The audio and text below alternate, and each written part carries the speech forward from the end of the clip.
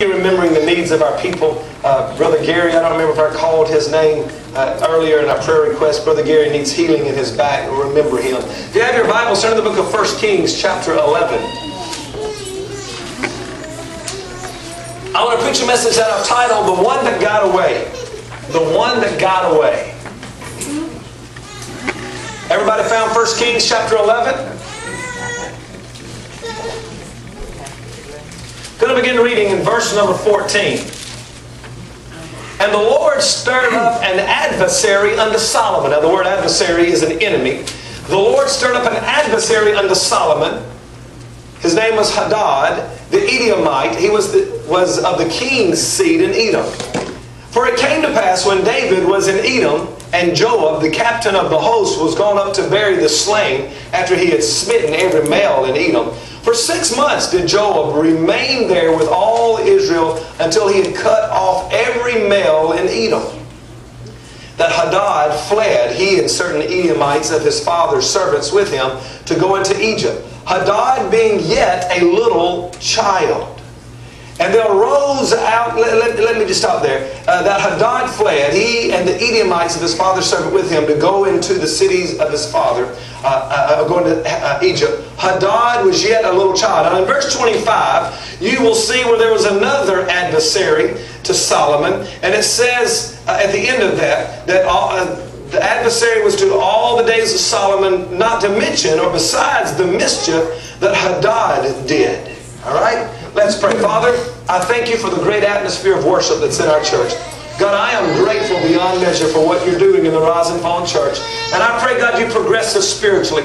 God, more importantly than how big our numbers grow, we must grow spiritually. Amen. I pray that you would enhance our worship, that we can touch the hem of your garment. I pray, God, that our worship would be so appealing to you that your presence would fall and the cloud of your glory would rain abundantly in this church. Jesus, without you, we're nothing but a bunch of people sitting in a hot room listening to a yelling preacher. But Jesus, with you, we're conquerors, we're overcomers, we're a mighty army advancing the kingdom of God. So I pray today, God, for a special anointing as I preach this message. I pray that you bind every distraction, allow us to hear and receive and respond to the Word of God. In Jesus' name, amen. Amen. Bless you, Jesus. Bless you. Over the last 2 Sundays, I've preached on Solomon in all of his greatness and in all of his failure. And I want to point out something to you this morning that continued to haunt Solomon throughout his life. And this is something really Solomon didn't do, but something his father David did, or at least his father's soldiers failed to do. Now listen, this kind of sounds gross, but I'm going to, in our own text, the assignment was the commander of David's army. His name was Joab. He was to go to Edom and kill every boy. Every man, everything that was a male was to be killed. For 6 months, Joab slaughtered man after man after man. 6 months he continued to kill every man of Edom and to bury them. But there's one little boy that ran off, him and some servants, and they fled to Egypt. Now listen, it was later on, Joab, I don't know if Joab ever saw Hadad escape. I don't know if Joab ever recognized it, or if he looked at Hadad, a very young boy, little child, and said, no need to worry about that little boy. What harm is this little fellow going to do? And all of a sudden, Hadad grows up in Egypt, and he gains great favor with the king of Egypt. So much favor that the king later gave Hadad a house. He provided him his food. He gave all the land that Hadad needed. He blessed Hadad so much. As a matter of fact, he had so much favor in the eyes of the king of Egypt that Hadad was given a wife. Finally, Hadad hears the news. David's dead. Solomon's reigning. Hadad now is an adult. And all of a sudden he says, I don't have to worry about my life anymore. He goes to the king of Egypt and says, I want to go back to my home country. The king of Egypt says, what do you mean, Hadad? Have I not given you everything you've ever wanted? Have I not blessed you with everything you've ever needed? And he said, oh yes, king, but I long to be in my own country. The Bible says the Lord raised him up as an enemy unto Solomon. He caused a man to begin to make trouble for Solomon. The Lord was so upset with Solomon. Remember, if you were here last week, Solomon began to disobey God by worshiping other gods. He married all of these women. All of these women brought in all of these different gods, and Solomon honored every god as it was Jehovah God. And the Lord became so upset with him that he began to sin the enemy that he sent, the one that got away. Hadad was the one that got away. This boy seemed so innocent at the time of the killing. The boy didn't seem like a threat. The boy didn't seem like a problem. But many years later, the one that got away comes back and is a problem. Some of you don't even know where I'm going this morning, so let me spell it out a little more clearly. There are some things in your life that you thought never mattered. Right. There are some things in your life that you thought would never cause any harm.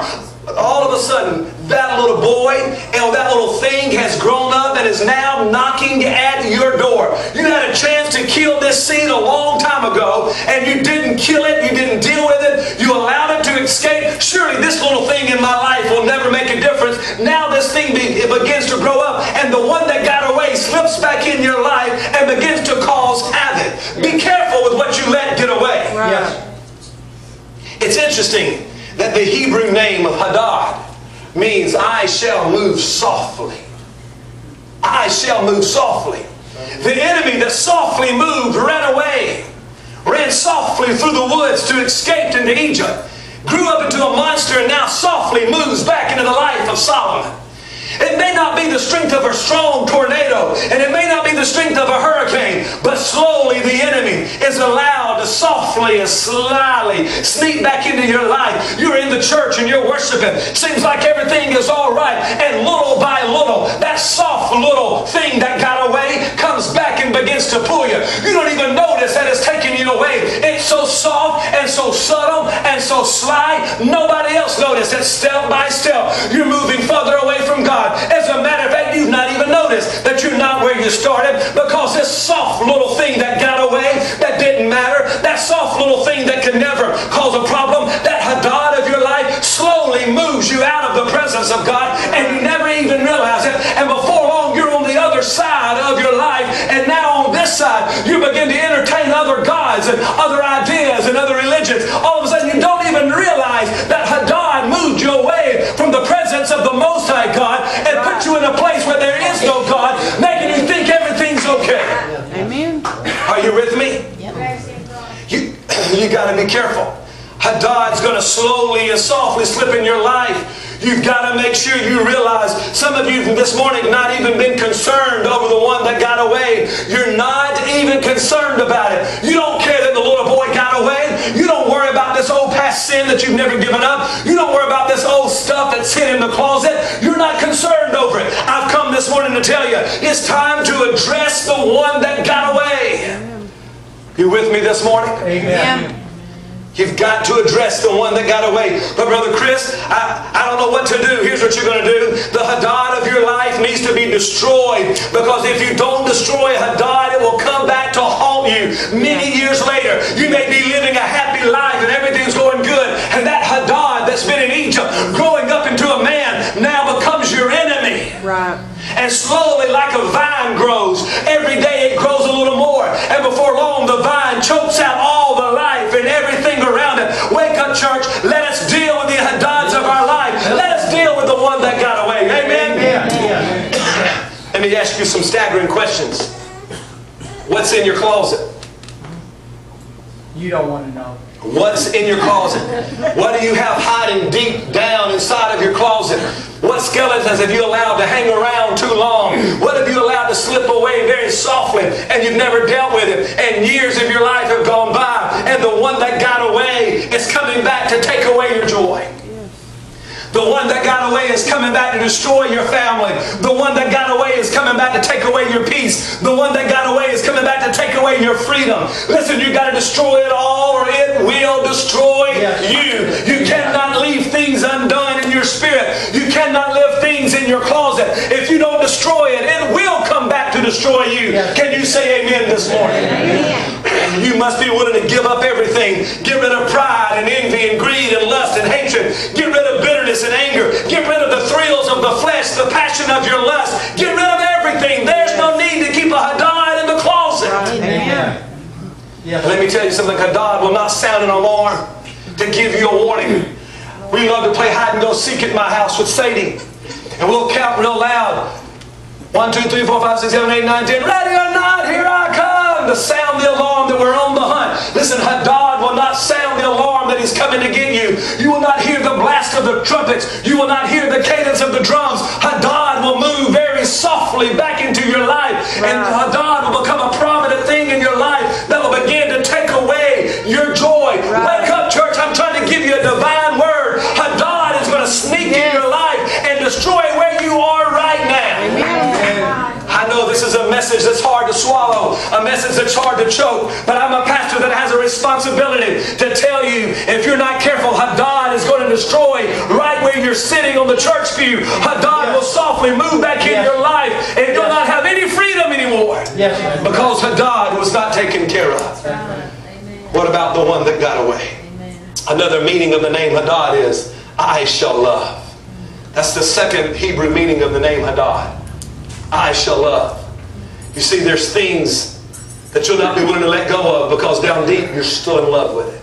Yes, sir, that's right. There's some addictions and there's some strongholds in your life. There's some problems in your life that are being caused by certain thrills or passions of your flesh, and you cannot let go of it because in reality you still love it. And we're afraid to let go of it. It's been there forever. It's been what I run to when I'm in trouble. It's been the bottle hiding above the refrigerator that the kids can't see. It's been the magazine stuck between the mattresses of the bed that nobody can see. It's what I run to when I'm worried. It's what I run to when I'm stressed. That Hadad is, you're in love with it. How can I ever let go of this? I like it. I love it. Wrong. You've got to let go of it. That love affair will cause you to fall and to stumble. You're afraid of what's going to happen if you let go of it. Amen. I'm going to say that again. You are afraid of what will happen if you let go of it. What's going to happen in my life, Pastor? I don't know. I've been comforted by this by so long. This has been my comfort blanket. This has been my security for so many years. What's going to happen if I let it go? But I'm afraid of what's going to happen to you if you do not let it go. You've got to let go of those things that you love from the old days. Yes, sir. Amen. You've got to let it go. Cleanse your hands. Purify your minds. Destroy the works of the old deeds of the old man. And let everything in your life become new. Get rid of that Hadad in Jesus' name. Overcome. Yes, sir. Don't allow him to cause you to fall in love with him. He'll softly and slowly move you away from God, and all of a sudden you fall in love with Hadad. He looks beautiful. He looks handsome. He's the right thing. He's the right idea. He's the right theology. He's saying everything you want to hear. He's doing everything you want to do. He's making you feel good. He's scratching your back and rubbing your head. Hadad is that perfect idea of what you've ever thought about, and he gets you to fall in love with him, and then all of a sudden you can't get rid of him. That's right. Bondage. Yes, sir. Hadad will cause you to fall in love with him so that you won't destroy him. You with me this morning? Yes. In your life, the devil will cause you to fall in love with some things of your life that you know shouldn't be there. The devil will cause you to fall in love with some issues in your life and you know you have no business being around it. Hadad will cause you to fall in love with a love affair that you know is wrong. Hadad will cause you to fall in love with a drug you know has no business being in your body. And you cannot get rid of it because you love it. Yes, sir. And you've been convinced that it's not even wrong. Because that's what you see through the eyes of the love of Hadad. Surely it's not wrong. Romans chapter 6 verse 12 says, let not sin therefore reign in your mortal body, that you should obey it in the lust. Don't let sin live in your body. Neither yield ye your members as instruments of unrighteousness unto sin. Don't give your life to sin, but yield yourselves unto God, as those that are alive from the dead. Give yourself to God, and your members as instruments of righteousness unto God. For sin shall not have dominion over you, for you're not under the law, but you're under grace. What you need to understand this morning, you surrender Hadad to God. You give that lust, you give that passion, you give that envy, you give that bitterness, that hatred, that love, you give that addiction to God. You surrender it to God, and all of a sudden God reigns in your life, and you're no longer controlled by Hadad, but to God. But Hadad is controlled by you. What shall we say then? Shall we sin? Oh no. We should never sin because we're not under the law, but we're under grace. God forbid. Know you not that to whom you yield yourselves as servants to obey, His servants you are to whom you obey. In other words, if you listen to Hadad, you become Hadad's servant. Yes, that's right. If you listen to his love affair, you become his lover. Yes, you cannot listen to Hadad. Amen. But God be thanked that you were the servants of sin, but you have obeyed from the heart that form of doctrine which was delivered unto you. Being then made free from sin. Everybody say, I am free.